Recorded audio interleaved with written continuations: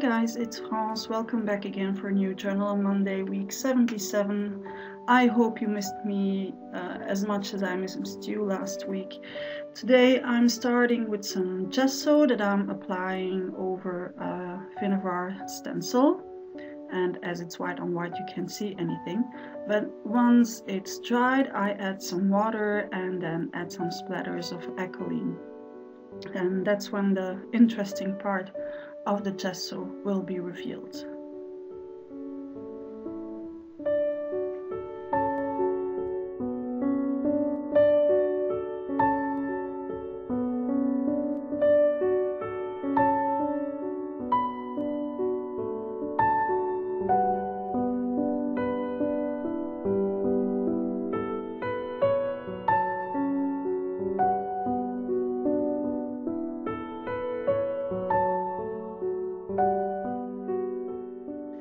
Once it's completely dried, I add some more splatters, still with a water-soluble ink, but this time I'm going in with a black Color X. There isn't that much difference between the Color X and the acrylic. It's a different brand.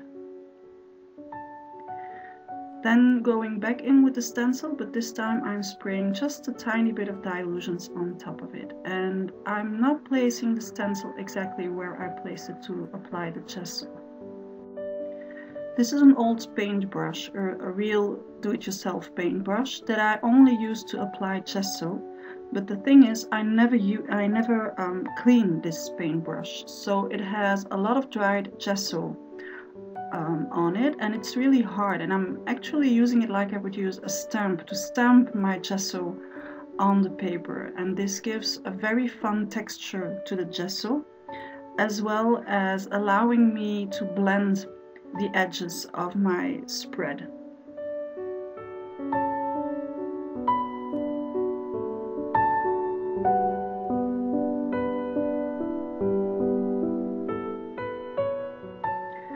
And once this is dried, I'm going in with the Stress ink, but I'm using the same colors of the Stress ink than I have used in the acrylic for the first layer. So I'm only accentuating the colors that are already on there.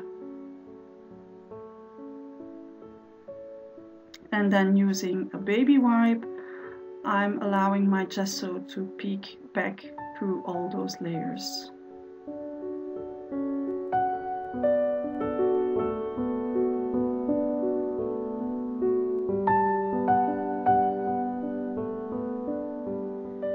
And then using some vintage photo distress ink, I'm going around the edges.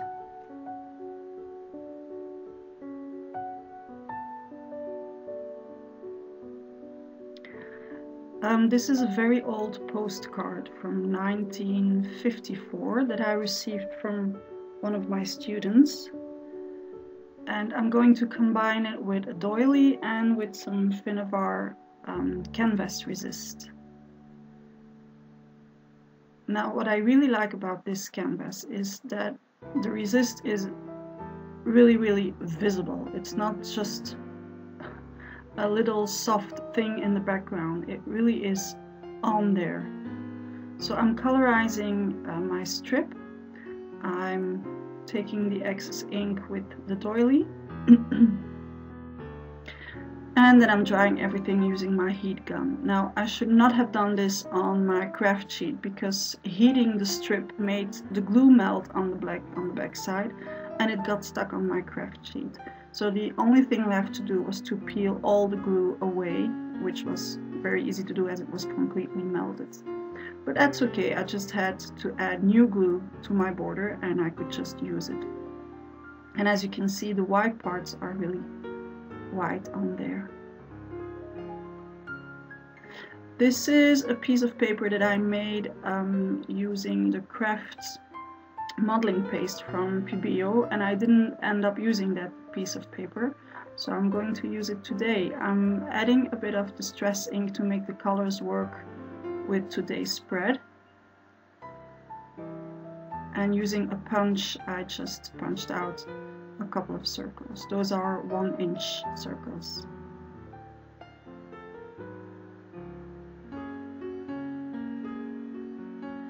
I got some metallic embellishments out that I want to use, and those have been home rusted. Now, I received a lot of questions about one of my latest Instagram photos where I showed my new Finn of Art toys rusting. I'm planning a blog post about my home rusting method.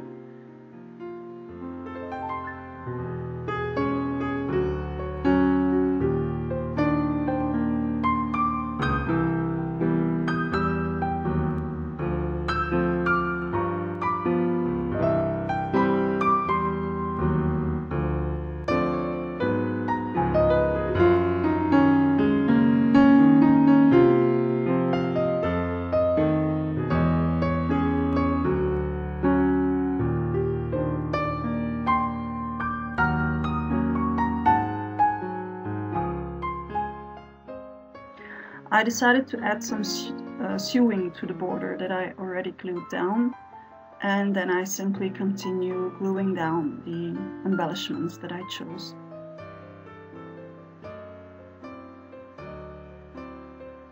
Taking out some eyelets that I want to use. And this is matte accents that I'm using to glue down the embellishments.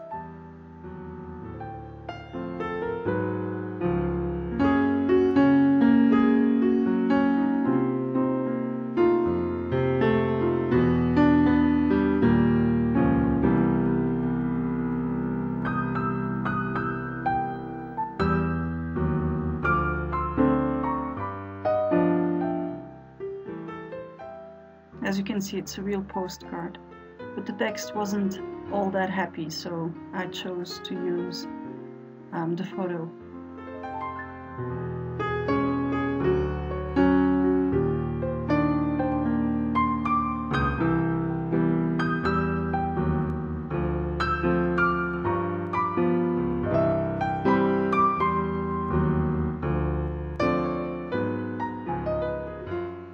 And then using the big bite, I'm going to place my eyelets. Now, as I want to have them in a row, and I want my row to be more or less straight, I'm using a ruler.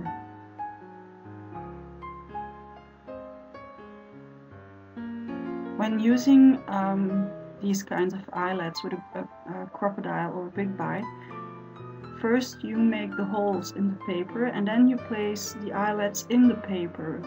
Someone asked me why it wasn't working when she placed the eyelets on her crocodile or big bite. You have to place them on the paper.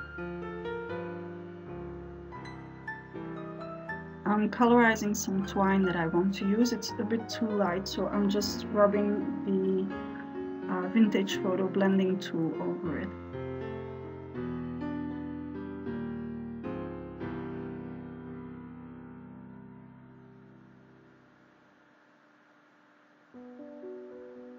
So I'm repeating this 3 times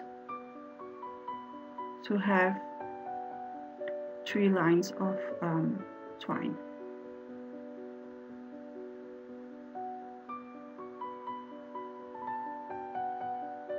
Now these metallic embellishments are quite dimensional, so I'm going to place them in a different way. But before I do so, I want to add some red accents on my spread, and I'm doing this with washi tape.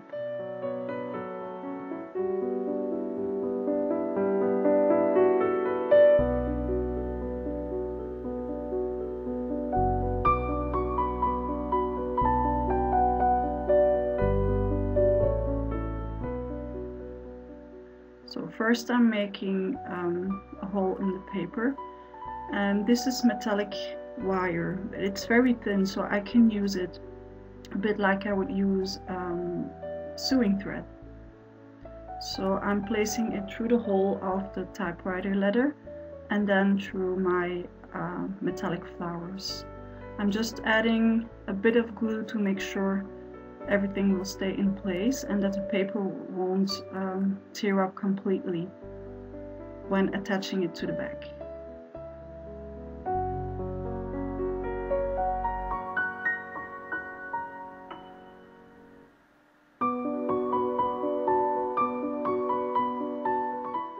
And to make sure everything will stay in place on the back side, I'm also adding a strip of masking tape.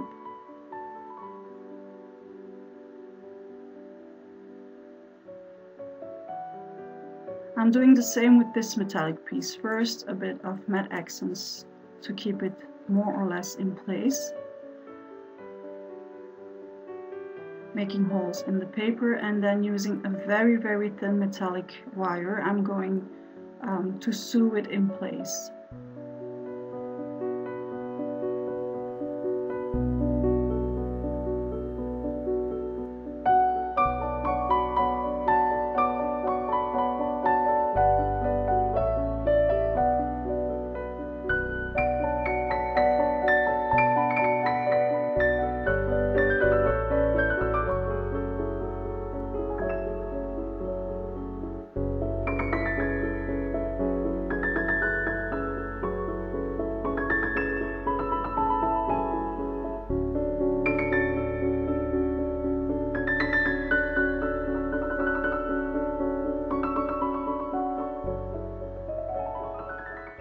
This is another mechanical. It's one of the Roman numerals, minis.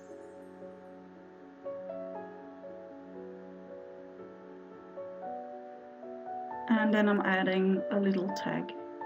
Just adding a bit of vintage photo distress ink on the edges. And to make it work with the rest of the spread, I'm going to add a reinforcement ring out of the same paper as I used to punch out the circles.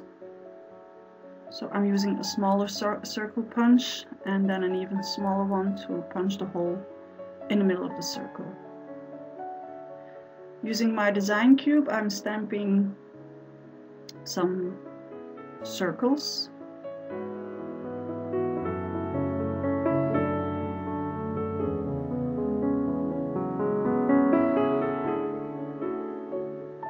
And this is a fun place to add some journaling on.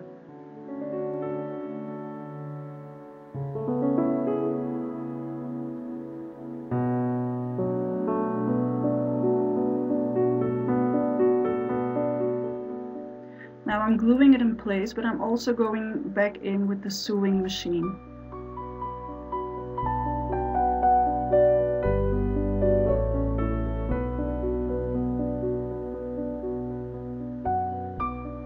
And adding some mini pieces of red washi tape will make it work with the rest of the spread. Now I did like my tag, so I wanted more. And not only craft tags, but also in the same paper as I used to punch out the circles.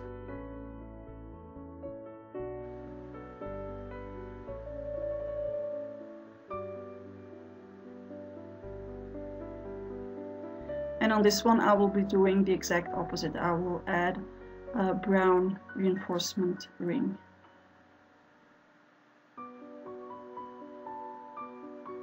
And then again going back in with the sewing machine.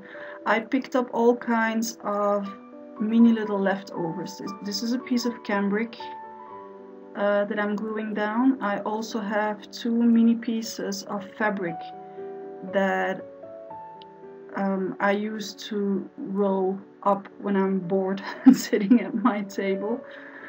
And well, I'm just gluing them down, all curled up. And this is a strip, a piece of plaster strip. All little things that I had laying around.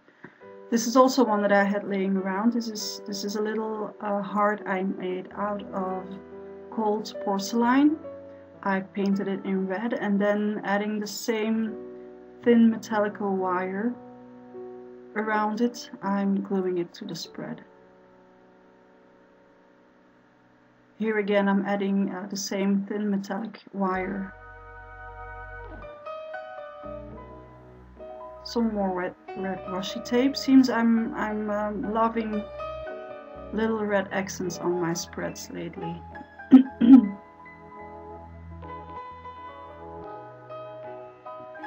Now I thought I would not show this part as well. It's just cutting the spread in half so that I can glue it in my art journal, but due to the reactions I received last time, people being in shock seeing me cut my spread in half, I thought, well, I'll show it to you again. It really doesn't hurt to do this.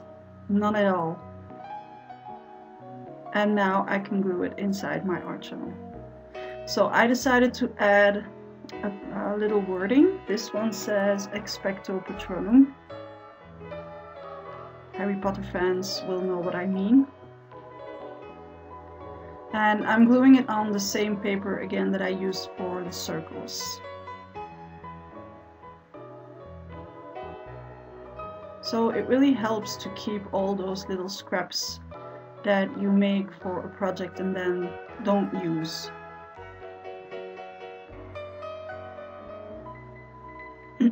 I added some sewing to this one as well to make it work with the rest of the spread, and then I'm just gluing it in place.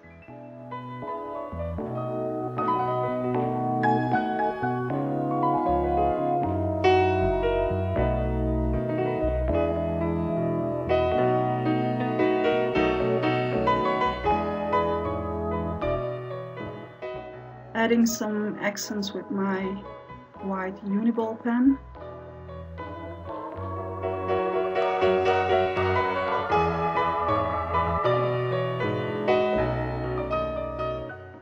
And some doodling with the black Elite Vision. Now, to make the heart pop even more and to keep the wire in place, I'm adding some glimmer glaze, and I'm adding it also on all the other red little accents on my spread. It will also help keep everything in place.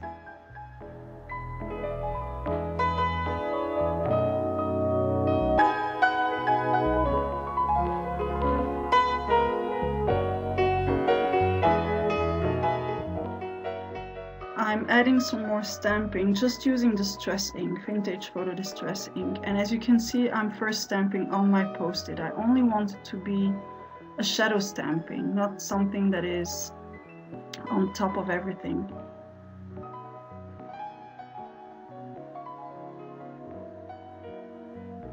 So to blend this down, I'm using a towel, and then I'm going back in with some splatters. That's it for today. I hope you liked today's spread. See you back next time. Ta-da!